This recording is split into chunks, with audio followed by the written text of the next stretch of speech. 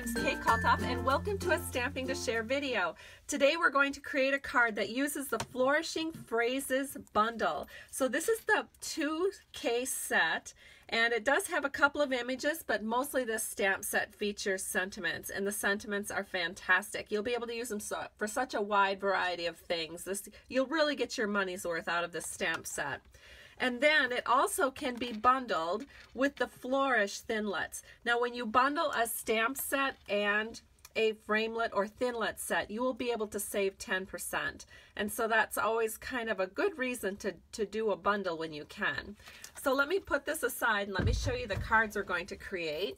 We are going to use one of the thinlets that actually wasn't on that magnetic piece because I already have that set up in my Big Shot machine.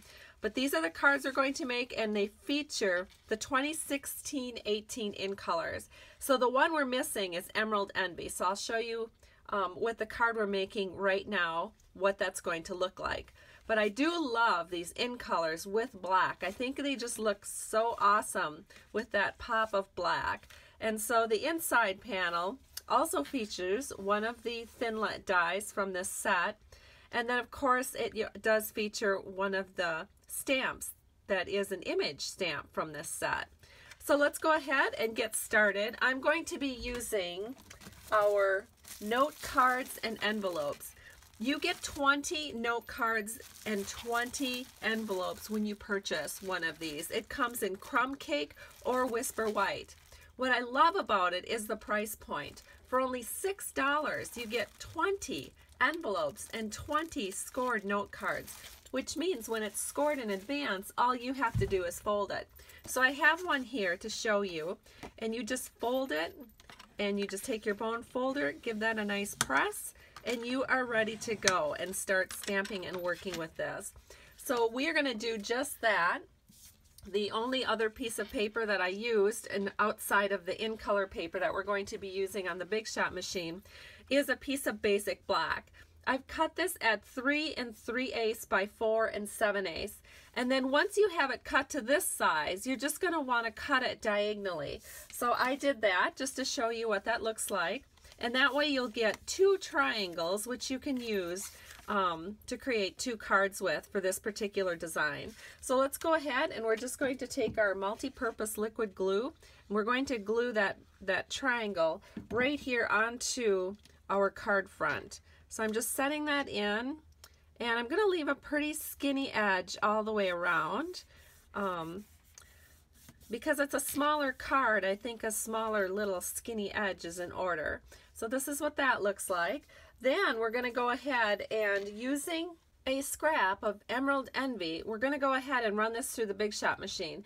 Now your scrap needs to be at least 3.5 inches wide, and then probably about 5.25 or 5.5 inches long for sure. So let me go ahead and show you what that looks like once you run it through the Big Shot machine.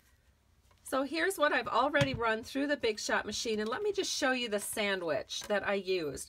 First of all, I used the new Big Shot platform from Stampin' Up! That you can purchase. It already has a built-in shim, and then the thin die adapter, and then because we're using a thinlet die, these are thinlet dies, you can tell because they have all the little dots inside of them.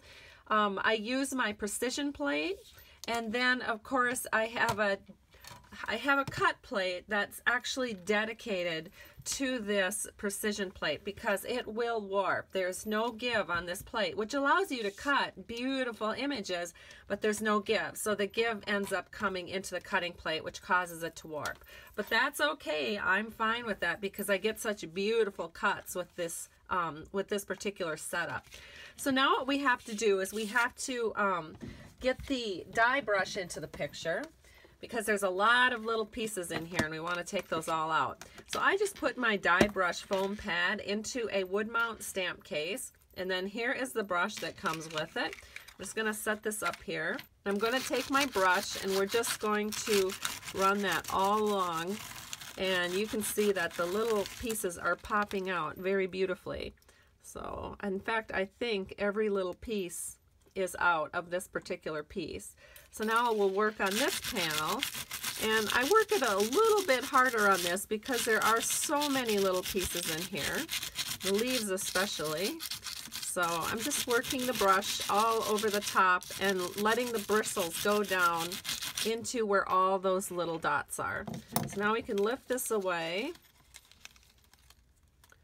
And you will see it did a very good job, just the foam brush by itself, it did a very good job of taking out all those little pieces. And they're so loose when you use the precision plate with that new Big Shot platform. Everything comes out really, really easy. So anyway, let me set this aside, and now we'll go ahead and we'll put some glue on here and get this put onto our card.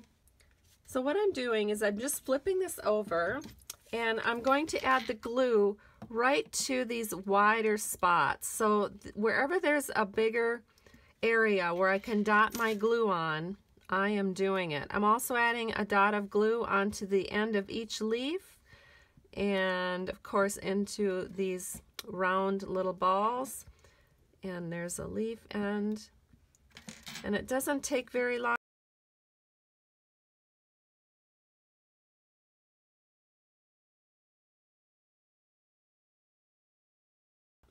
So now I've got this all dotted. You can see how it's all dotted on here.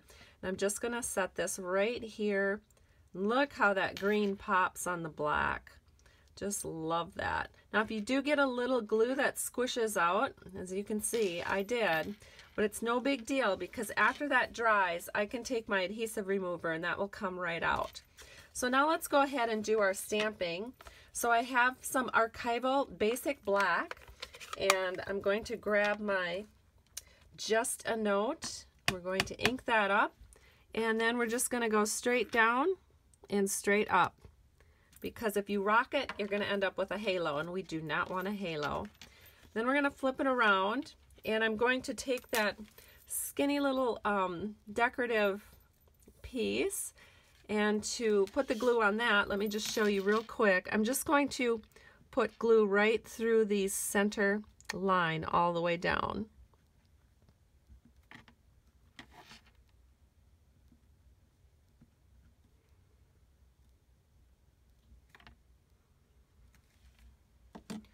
If you get it on the center line all the way down, it's going to stick just fine on your card. You don't need to put it anywhere else but there.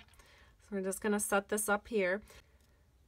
There's just a little bit smaller of a space to write, so we're going to keep this up above where we would do any writing, but it adds a nice decorative touch to the inside of the card. Then we're going to stamp with Warmth and Caring from me with our basic black archival ink. And then we're going to add a little stamping to the inside of this card as well. So I've got some scrap paper here because we're going to use a second generation image. And then we also have our envelope, which we are also going to stamp on. So maybe I'll do the envelope first. I'm going to use the Emerald Envy ink, one of our new ink colors. And then I'm going to take this nice large floral motif that comes with this stamp set. We're just going to stamp this right here. So just like that, we have the front of our envelope decorated. And now I'm going to ink up that stamp set again. And I'm going to stamp off once because we want to use a second generation stamp on the inside. It will be a little bit lighter so that if you write over the top of it, you will still be able to see your handwriting.